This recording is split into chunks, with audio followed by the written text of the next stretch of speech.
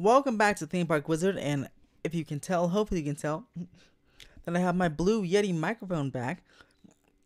I lost the cord to it for the past couple of weeks, so I've been using my other microphone, but Amazon's amazing, and I ordered a new one, and it got here, and yeah, so hopefully it sounded better than in previous voiceover videos, but I am back with another update of Super Nintendo World, this time from Epic Universe, courtesy of Bioreconstruct on Twitter.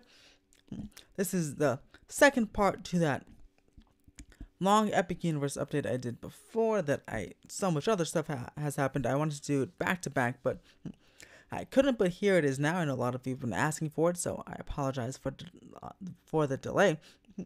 But here's an update or overview of the construction area for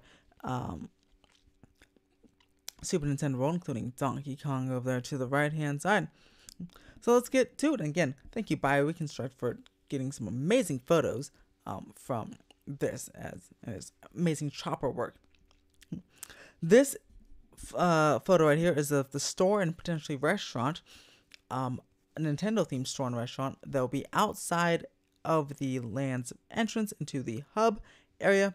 So again, if the land is at capacity or closed off, people can still go inside and buy Nintendo merchandise. It would almost function as the Super Nintendo World store here in Hollywood does in City Walk.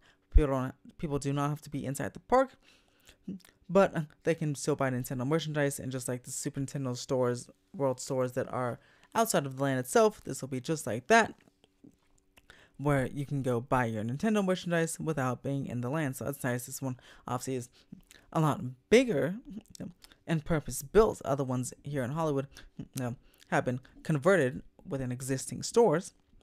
Here is the the Yoshi track. You can see that clear Yoshi track, that kind of yellow beigeish color, going above what will be Mount Beanpole.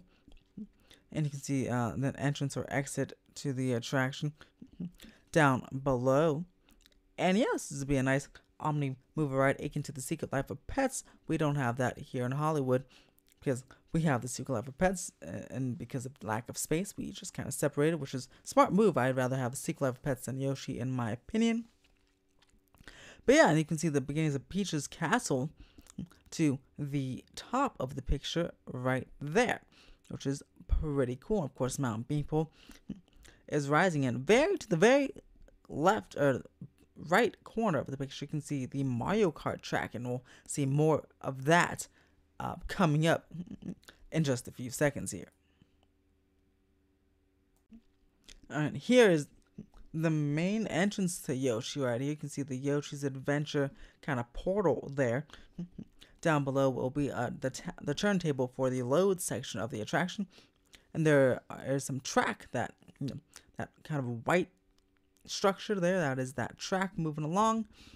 It'll be the exact same layout and number of show scenes as in Japan.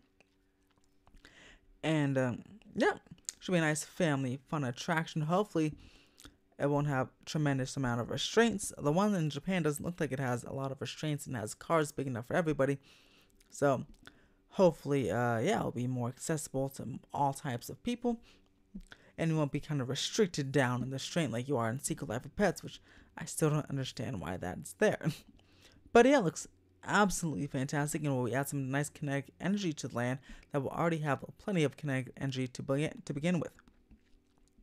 Here's an overview of the whole land. You can see Donkey Kong to the bottom there, Mario Kart to the right with the tracks. You can see where the arrow is, that yellow arrow. You can see the two parallel tracks, dirt tracks now. Asphalt hasn't been laid, but that is the Mario Kart attraction. You'll be racing, quote unquote, side by side, fighting against Bowser and his friends, trying to win the race as you. Same race as you. Same type of ride system as the Men in Black attraction, a slow dark ride, but an interactive shooting dark ride as well. Should be fun for the whole family, and we'll have multi-hour waits, I'm sure. This area is really progressing compared to the rest of the park is going very fast, but yeah, this area is definitely going so fast that maybe, just maybe, a soft opening could happen before the rest of the park. But I don't know that just by the progress. I mean, look at there's lots of Donkey Kong track already. Lots of real track and false track has appeared at the Donkey Kong coaster. You can see it moving along right now. The vertical track is that false track, and the real track, and the horizontal track will be the false track that will break and mimic as you're jumping over and switching some side to side. This attraction will have a couple of show scenes as well, and will be quite a fan favorite. I feel like. I mean, this is the ride system, the Boom Coaster ride system. It's very unique, and I cannot wait to see the jumping from track to track in action. First in Japan next year, or sorry, in 2024. That will be super cool. And again, there's a fan made POV out there that looks very realistic, and you should definitely check that out as well. You can see more of the false track of the Donkey Kong attraction down below, doing a curving piece right over there.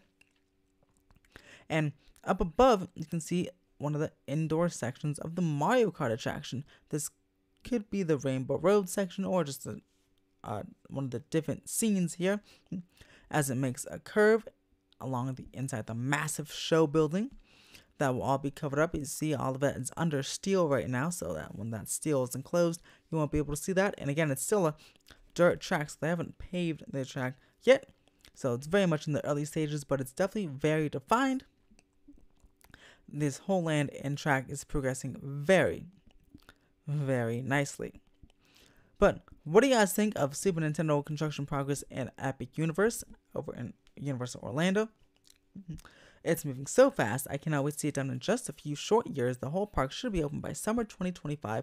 Maybe some parts will open earlier and the soft open, maybe they won't, who knows. But let me know in the comments below.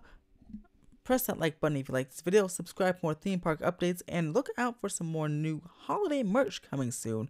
There's some Halloween merch you can still buy down below, but I'll be having a whole new holiday merch line coming up very soon. So check that out, and look out for that. As always, have a fantastic day. Bye-bye, everybody.